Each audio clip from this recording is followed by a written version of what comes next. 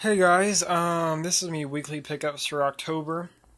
I've not gotten that much time to go shopping any, so this is all I've gotten this month. I gotta hurry up and do this video quickly because my phone's about to die, but I still want to get a video out.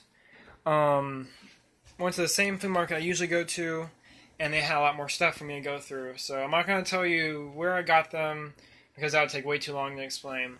Anyhow, let's get right in. I got an original Stormtrooper, a figure from Solar Sheriff, which is actually a quite rare line, 2 Thundercats, Dark Siege, I believe, from the Kenner DC line.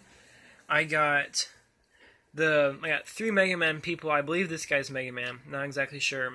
And a Gundam figure. These will all be going to one of my friends. I got me a Z-Bot. I got me 3 He-Man characters. Mosquitor, Buzz-Off, and I believe this is Whirlwhip, I believe. I also picked up some Power Ranger parts, some arms, and I believe a torso or something. And I also got one of the big Zeo face transformers, which he's missing his sword, but I still got a good deal on him.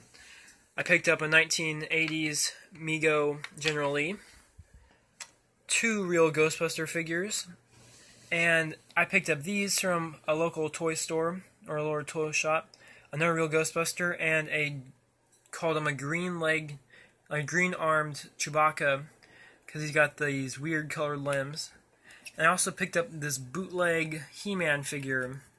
I do not know anything about him yet, all I know is he's bootleg, and I got him pretty cheap. He does have some messed up on his head, and a broken finger or 2, but besides that, he's pretty cool.